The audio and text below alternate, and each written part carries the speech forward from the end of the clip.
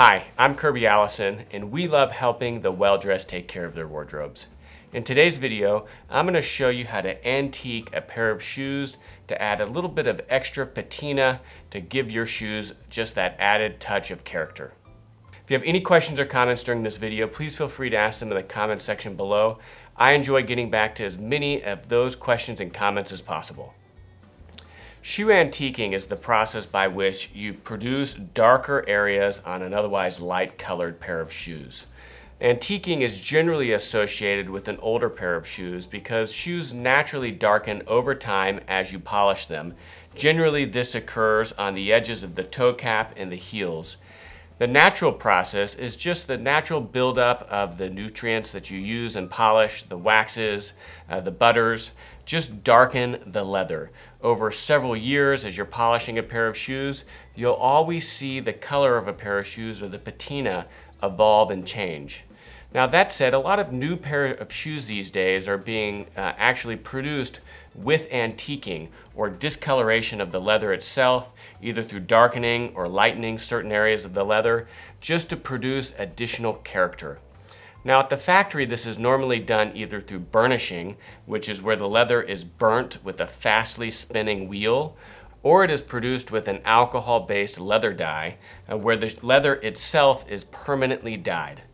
Now, a third way that you can do this at home is by using a darker colored shoe polish to just simply darken those areas of the shoe you wish in order to produce the effect of antiquing. Now, the beauty of the Saphir Medaille d'Or pigmented cream polish is that it has a much higher concentration of pigments, and it's very effective at producing a do-it-yourself antiquing. In this video, I'm going to show you how to do this on a pair of walnut Allen Edmonds that we purchased for our $50 eBay challenge. Now, another benefit of antiquing is that it can be used strategically to actually conceal water damage or any type of significant scuffing or scratching that results in the discoloration of your leather beyond what a traditional matching pigmented shoe polish can fix. Whenever you antique, you're darkening this area, and it allows you to kind of blend a darkened area of the leather that maybe was stained with oil or maybe a little bit of water or salt, and it just allows you to conceal those areas in addition to adding character to your shoe. So in this tutorial, these shoes have already been polished using something like our basic shoe shine routine. You could even do this after, say, the presidential shoe shine. So what you're not going to see me do is I'm not going to polish the entire shoe. I'm not going to condition it because in this video, I'm just focusing on antiquing. Now to further elevate the antiquing, I'm going to first use the Saphir dark brown Pommadier cream polish. But then I'm going to use the dark brown Saphir mirror gloss to just provide some additional tint and pigment and really make the antiquing stand out. So let's get started.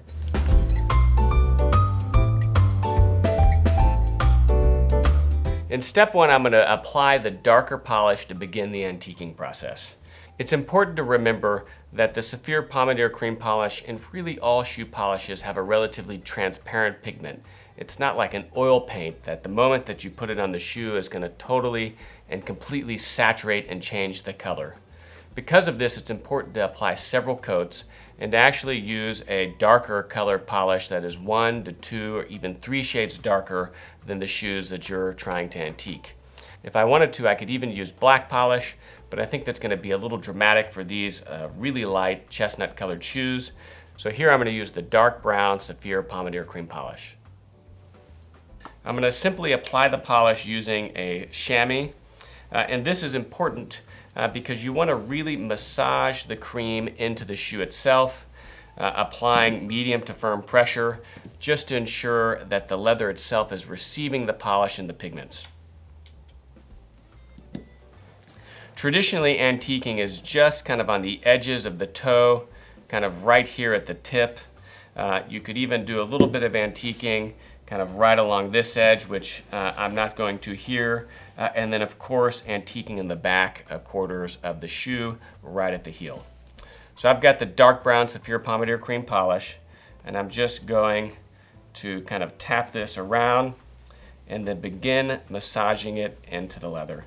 Now you can see just exactly how transparent this pigment is.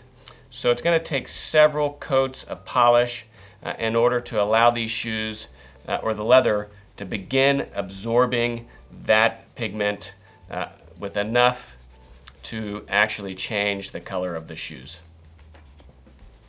After one coat, you can really see what I'm talking about, that the pigment in the cream polish, although very dark in the jar itself, is actually quite transparent. So we're going to have to apply several coats, 4, 5, 6 coats, in order to really produce the desired antiquing effect. And also, the more you polish the shoes over time, the better the antiquing will become.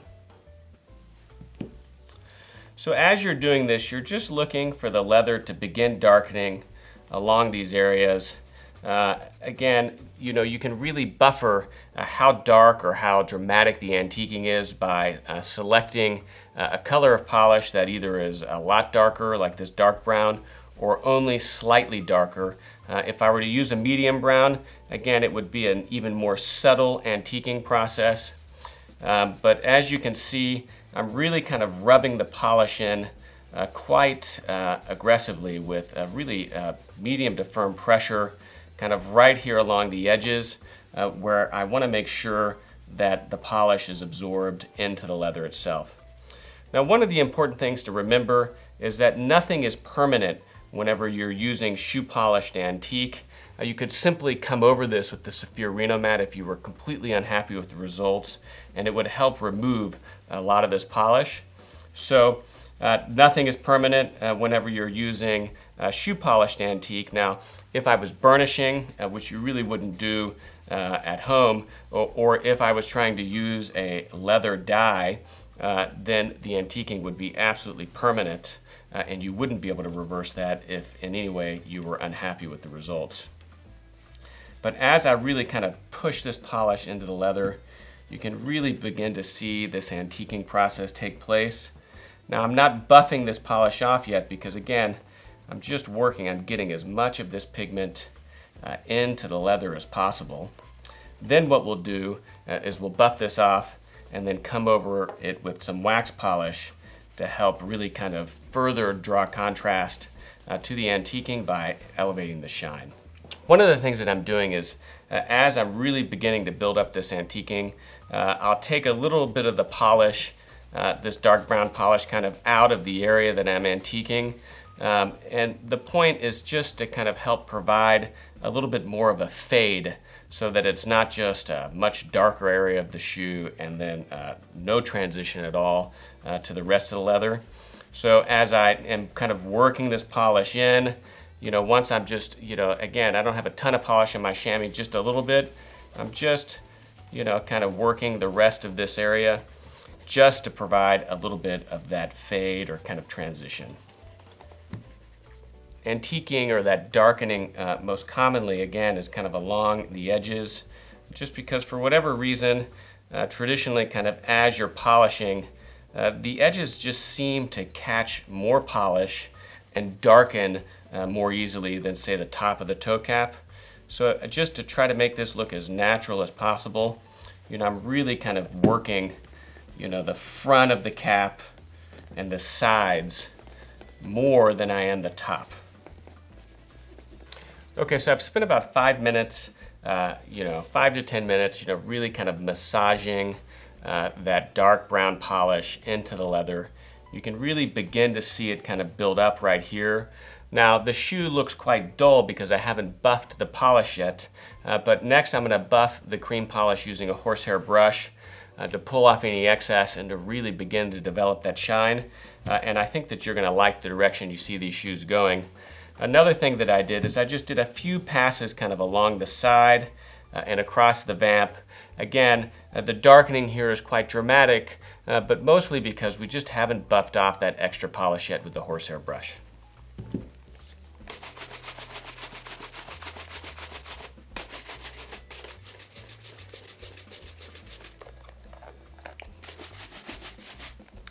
Because I've applied quite a bit of polish here, several coats without buffing it off with the horsehair brush, you'll want to buff quite vigorously and really, 2 to 3 times longer than you would normally buff if you were just applying a simple cream polish with 1 or 2 coats.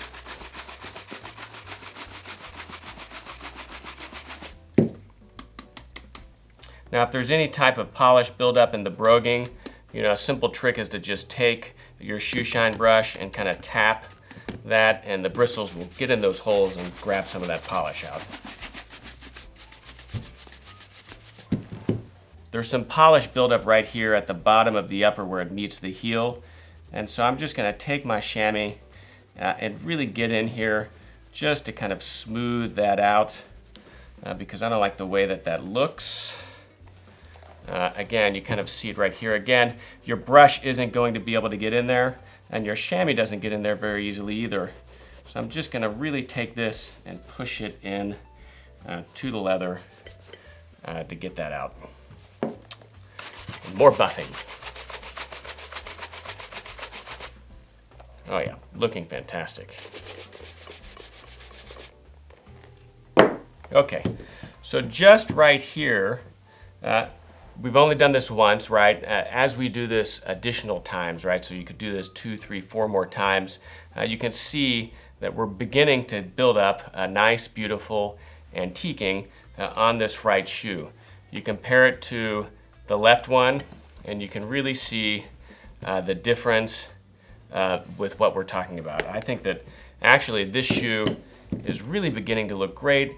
This left shoe is a beautiful Allen Edmonds and walnut.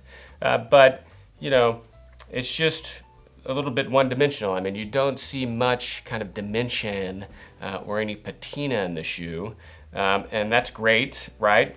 But on the right shoe, you know, that we've polished with this dark brown polish, you know, you really can begin to see a little bit of dimensionality and character and texture begin to develop. You know, it creates a slightly more casual shoe, I suppose, but certainly one with more character. And it really looks nice if this is something that you enjoy. You know, the heel, I think, looks particularly good. You know, you compare this to the heel of the other shoe. The antiquing just gives the shoe a little bit of that subtle character. Now, if you were happy with these results and the really nice soft shine of just using a cream polish, then you could stop here.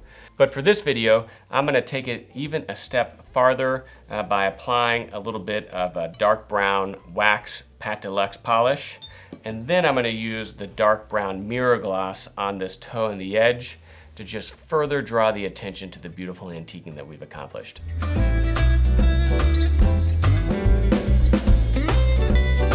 I'm actually going to start out first with the mirror gloss. Now, if you haven't seen our series on how to do a mirror shine, check out our series that we have on the YouTube channel. It's an extensive 5-part series that goes into great detail about how to not only produce the ultimate mirror shine, but how to maintain it and what to happen whenever it begins to crack, which inevitably happens.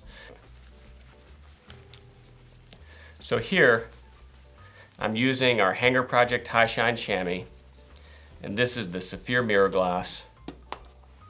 Now, as you can tell, it's quite a dense polish because it has such a high concentration of those hard waxes that allows you to produce that mirror shine. Now, I'm just going to apply this onto the toe itself. And again, you'll see a little bit of the original patina begin to shift. The simple reason is that especially wax polishes contain solvents in them, and so the solvents will help kind of melt off some of that original patina, if you will. So that's why it's good if you're antiquing your shoes, you definitely want to be using a wax polish in the same color of the antiquing. Now, I could have gone for a slightly lighter brown maybe because the pigment is darkening this a little bit, but there's not as much pigment in a wax polish as there is a cream polish, so it's not as dramatic. Okay, so I'm applying a generous coat of the Saphir mirror gloss. I'm going to do the same to the rear of the shoe. Now you want to smooth this out as you apply it to make sure it's not uneven, because if you have any uneven contours in the mirror gloss, you won't be able to buff that as easily because it's a hard wax and it'll prevent the shine from really coming out.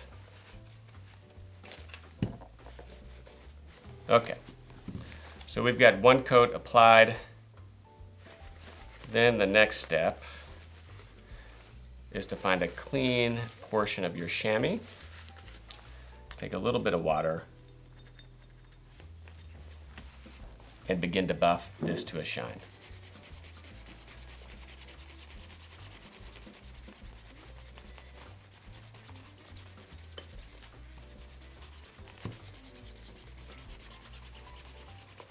So the dark brown mirror glass is actually continuing to darken that cap. So I'm actually going to transition to a neutral and just see how this works.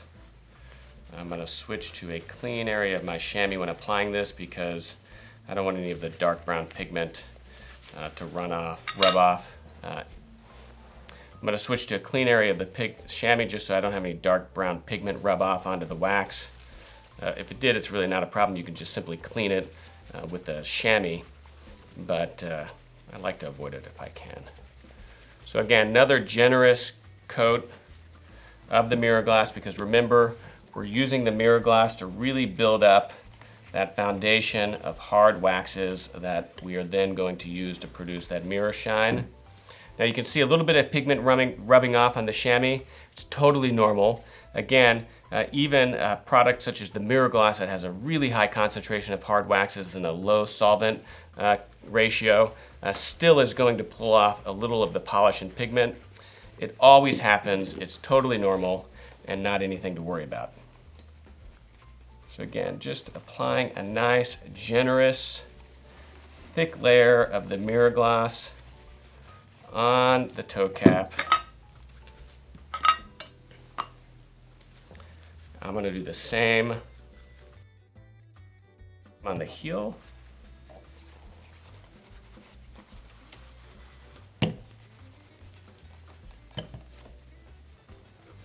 Now what I love about the mirror glass, again, is that it dries very quickly, especially compared to something like the Pate Deluxe.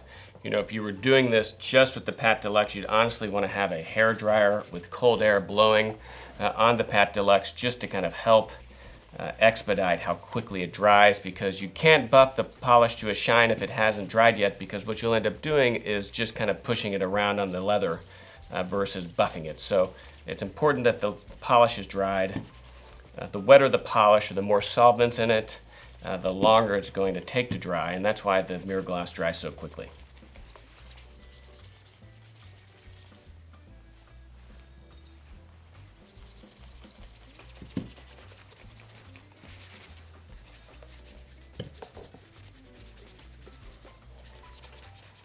Okay, so we're on the third coat of the mirror glass here. Now I'm going to start using a little bit of the Pate Deluxe as I buff this off. Again, the Pate Deluxe really works absolutely brilliantly in conjunction with the mirror glass. As higher solvents, you really want to think of as almost wet buffing. So I'm not going to apply much. Maybe that was a little more than I should have applied. And so just a little bit of water, a little bit of Pate Deluxe, and what I'm doing here is I'm just going to begin that process of the buff. Now you really want to kind of feel the polish at this point. As I said earlier, it needs to be dry. So if you feel that the polish is wet or it's not fully dry or it feels soft, then allow it a little bit more time to dry. Cold water helps harden the waxes. So that's another trick you can use. You can put it under a fan or a hair dryer just to give it some air.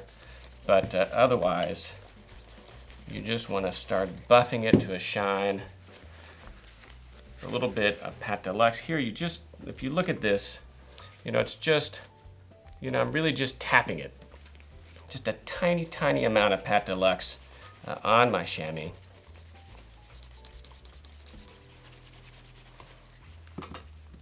Another benefit of using the mirror glass in the antiquing process is that these hard waxes will actually help seal the pigment into the leather and protect that pigment from coming off. So if you were to rebuff this, you don't have to worry about really affecting any of the original pigment that you put on with the cream polish, because it's behind several layers of these hard waxes from the Saphir mirror glass.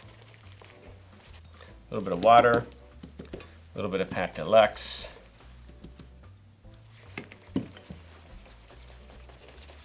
just a nice buff.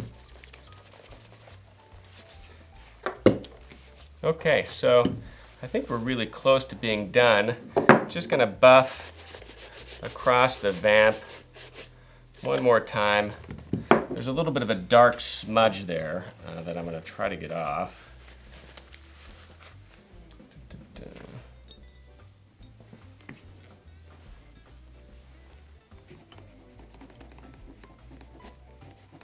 So a little bit of pressure, water, and honestly, like a neutral wax polish is actually a fantastic cleaner. Again, because you've got those hard, you've got the solvents, which are going to help loosen or soften any of the waxes and pigment and pull that off. So I just took a little bit of my mirror gloss, but it would have been even better with the Pate Luxe, and that came off pretty easily. So I'm just gonna buff this with my chamois.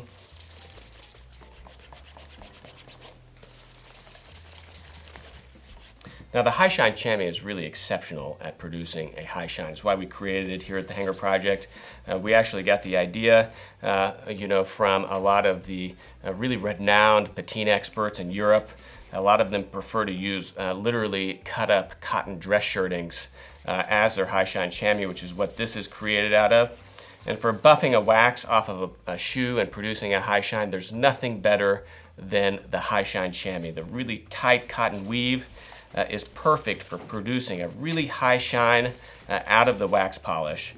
A horsehair brush is great for buffing creams off, and you can use it to buff a wax off, but it's not going to produce a beautiful high shine like what you're seeing here.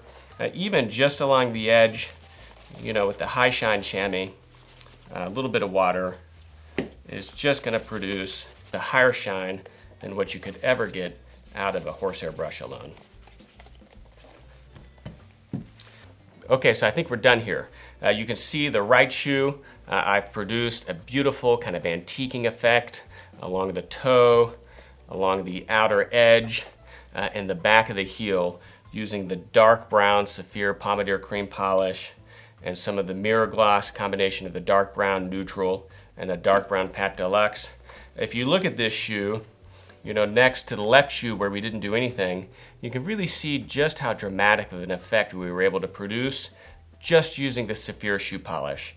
This shoe has incredible dimension to it. I shined up the toe and the heel, which again helps further kind of draw your eye to the areas of the shoe where you antiqued it. And I'd say, that between these two shoes, the right one certainly has a tremendous amount of additional character and dimension by virtue of the antiquing that we just performed. If you have any questions or comments about anything I discussed in this video, please feel free to ask them in the comments section below. I enjoy helping you guys, answering your questions, and I try to get back to as many of those questions and comments as absolutely possible. If you enjoyed this video, give us a thumbs up, and please subscribe to our channel and turn on your notifications by clicking the bell to the right of the subscribe button so that you know whenever we release new videos. And of course, please visit hangerproject.com, where we have the largest, most comprehensive collection of luxury garment care and shoe care accessories in the world, as well as many other incredible products for the well-dressed. And while you're there, subscribe to our newsletter to receive notifications of new product launches, promotions, as well as a weekly digest of all the videos we publish here on our YouTube channel. I'm Kirby Allison, and we love to help the well-dressed take care of their wardrobes. Thanks for joining me.